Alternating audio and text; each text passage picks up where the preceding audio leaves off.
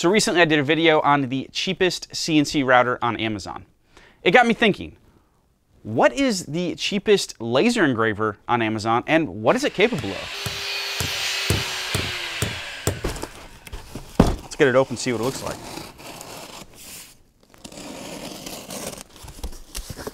All right, let's see what we got here. This is very well packed. So this is the JL3 engraving machine. All right, so I paid $99 for this on Amazon. Under $100, and this is what you get. And so let's get in here and see what we got.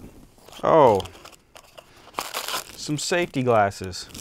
That was not what I was expecting with the first box. And this is the actual laser itself. Packaged really well. See what this thing looks like.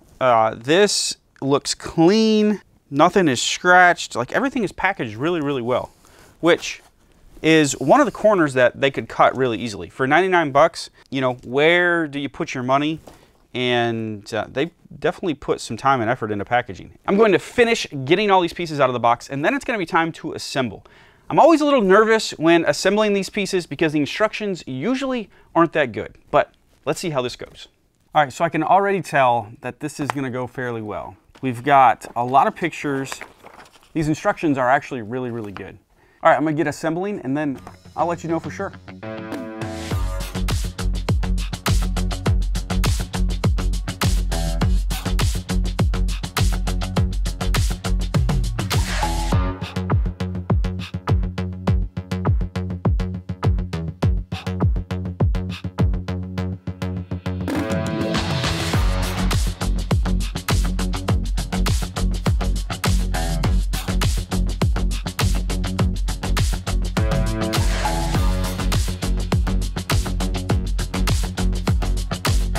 All right, so the laser is all assembled. I was really impressed with the instructions and the ease of assembly. And again, I bought this myself, so everything I'm saying here is just my opinion. No one's paying me for any of this. This is just my experience. I've assembled 7, 8, 9 of these types of machines.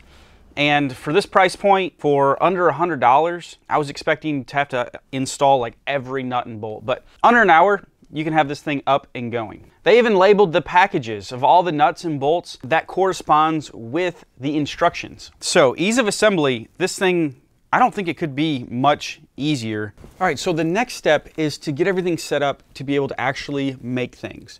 Now, we're gonna be testing this out, like I said before, and see what it's capable of. I'm gonna try a couple different materials and go from there. One of the potential pain points with budget lasers like this is the software it needs to control it. So this particular laser comes with its own software. Rather than using Lightburn, which I normally use, I'm just gonna use what comes with it.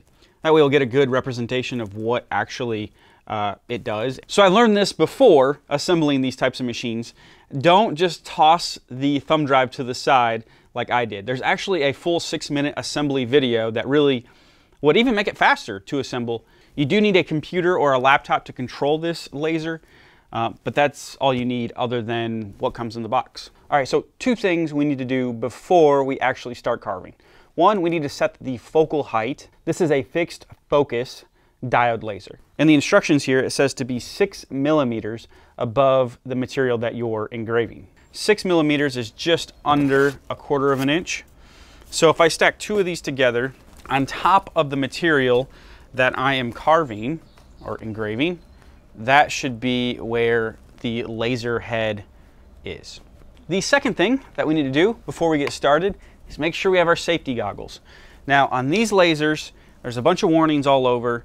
It's always a good idea to have glasses, but with lasers that don't have that protective area, make sure you're wearing your safety glasses. These stylish safety glasses.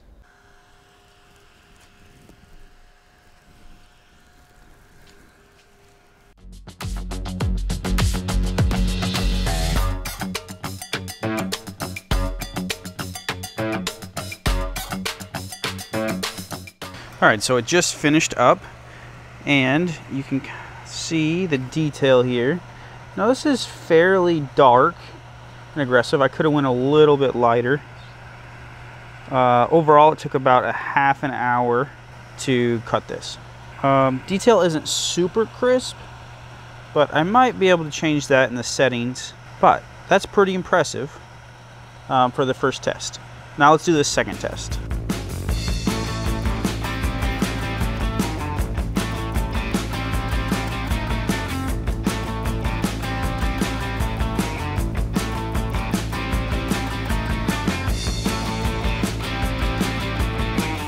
All right, so looks like it turned out really nice. Look at that. All right, so this one took about a half an hour as well, like 35 minutes. And here's for scale. You can see there's my finger. And I increased the speed to 100%, but I increased the contrast. So you know how the other letters, the first one I did was a little rough on the edges? I increased the contrast, and that seemed to really sharpen the image up. That looks really, really good. But what if you don't have any wood? Let's try a piece of paper here. Now I have no clue on the settings for the paper. I was at 100 and 100 on the wood, and so I'm gonna go down to 50 and just see what happens.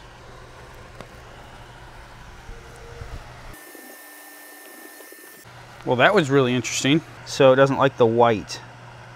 Maybe it's reflecting, because at each blue dash here, it printed, and then I got off the paper here, and it did on that too. All right, different color paper. All right, so this material came in the box. So just basically cardstock card paper.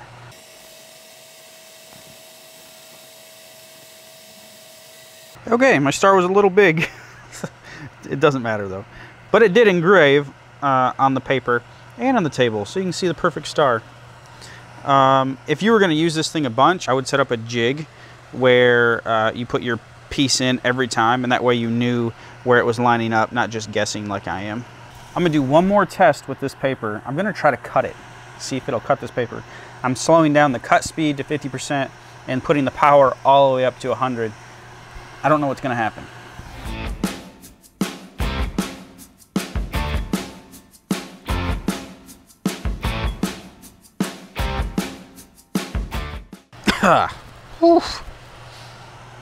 So I lit my paper on fire. It did cut it. Look at this, got a star. So if you want some shapes, if you're going for the burnt singe look, then I recommend it. But the thing is that if you dialed in these settings, I'm sure you could cut this fairly well. One of the main differences between budget lasers like this, budget diode lasers, and higher end lasers, say the Glowforge or like those types of lasers, is the software. These budget lasers take a lot more time to dial in those speed settings, to where the higher lasers have those preset and a lot of that stuff figured out for you. So one last test I want to do is we need to see really how powerful this is. We've engraved, it is an engraving laser, but let's see how deep it can engrave. And so I'm going to slow it way down and go full power and see the results that we get.